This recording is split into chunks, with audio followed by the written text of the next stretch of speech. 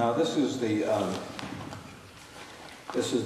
newest of the poems I'm reading, and apart from that one in regress, this is the one I started most recently and still trying to finish. But I made some progress today, and so I'd like to read it. I always write with a fountain pen and then type afterwards.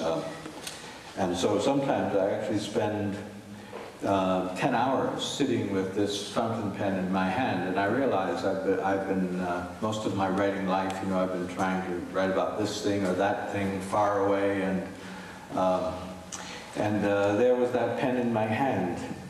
So I've written a poem about the pen, called The Pen.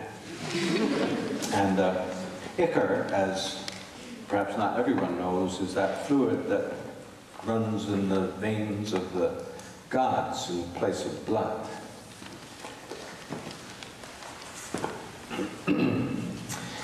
The pen.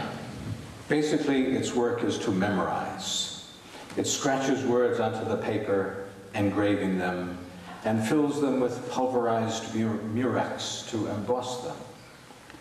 When its top is on, the pen sleeps, dreaming of paper made from softwood pulp whose stink has been let out over various small towns in Maine and Oregon. At high altitudes, a feeling of pressure comes into the pen, swelling the ink sac, and much like a boy dreaming of Grace Hamilton, who sits in front of him in the 6th grade, the pen experiences a spontaneous exodus of ink.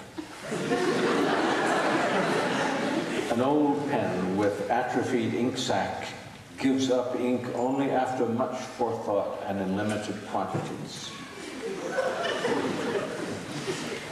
Ink contains the entire range of sounds the human voice apparatus is capable of, which the little child, waking early, practices, not yet knowing which language she will speak.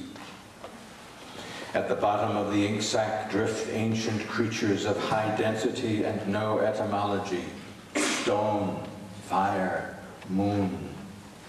These are the fallen angel words. Ink is their ichor.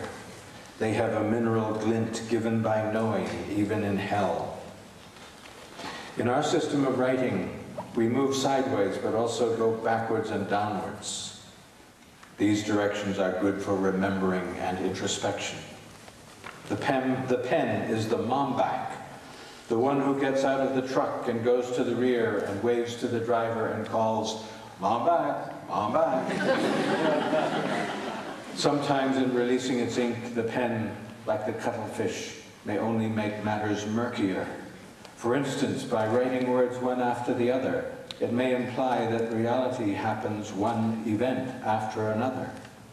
Also, by letting us name things, it tempts us to assume we understand them, raising ignorance to the status of knowledge, as in, "What happened to your pa?"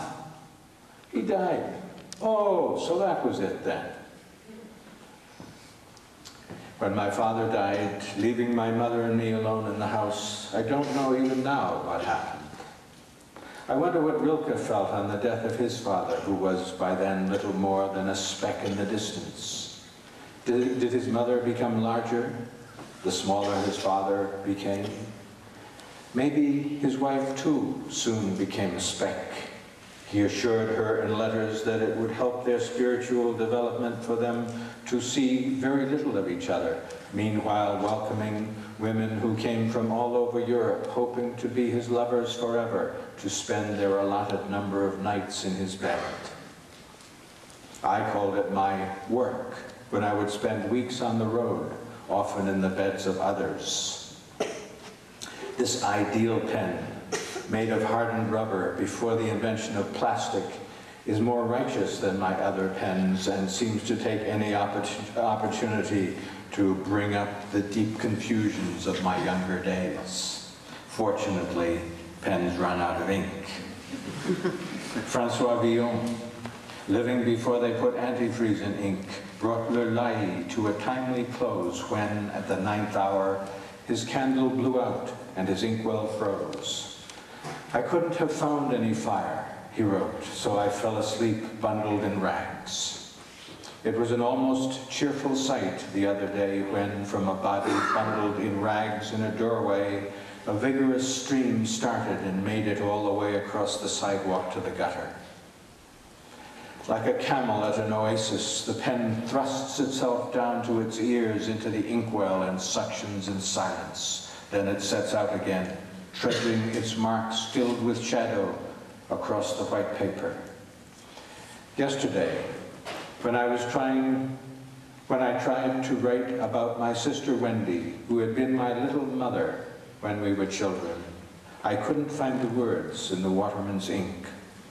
Then I had a visit from Anne B., who talked about being a widow, and said she was stuck in her writing and had lost her way. And the tumbling forth of her words made me want to take a spoon and catch the mascara-blackened fluid on her cheeks and mix it into my ink. When she had left, and I went back to trying to write about Wendy, it seemed the waterman's ink had replenished its vocabulary, and from the street outside my window came cries of, "Mom back, Mom back."